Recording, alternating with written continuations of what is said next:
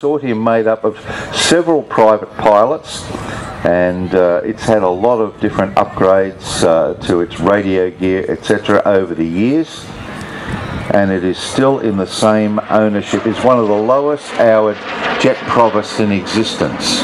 So that is going to ensure that we'll be seeing this aircraft flying for many, many years to come.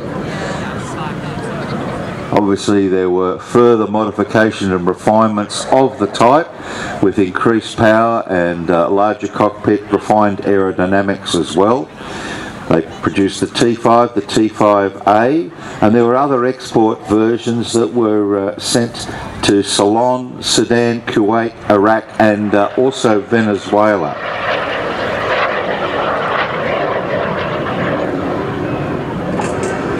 Whilst you're talking about